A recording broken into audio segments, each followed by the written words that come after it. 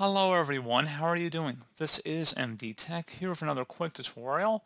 In today's tutorial, I'm going to show you guys how to resolve if files and folders have suddenly disappeared on your Windows 10 or Windows 11 computer. So perhaps you're just browsing around and maybe some of your files accidentally have been deleted or are missing. In today's tutorial, I'm going to show you guys how to hopefully resolve it without too much of a hassle. And we're going to go ahead and jump straight into it.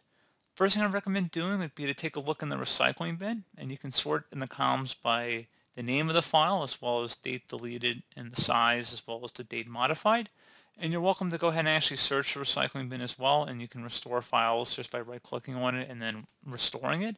So pretty straightforward on that. That's the first thing I'd recommend taking a look into. Something else, if you're looking underneath perhaps Windows or File Explorer and you're noticing files or folders aren't visible, you may want to consider opening up File Explorer and then selecting the three-dotted icon up at the top right to see more, and then selecting Options.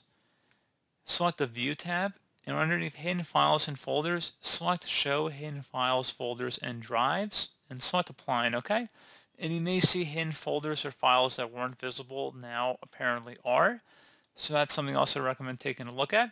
Something further we can check into would be opening up the search menu, type in security.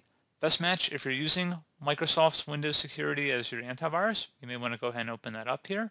And if you're using another third-party antivirus, I'd recommend checking that one as well.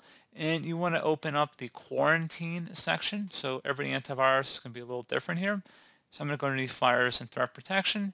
And then if you go down underneath Virus and Threat Protections and select Manage Settings, underneath current threats, if you select protection history, you should see a list of items in here. If there were anything in the quarantine, you could select the icon next to the message, and underneath actions, you could remove or empty from the quarantine from there.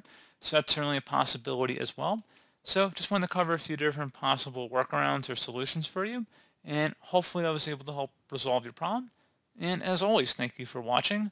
Do hope I was able to help you out, and I do look forward to catching you all in the next tutorial. Goodbye.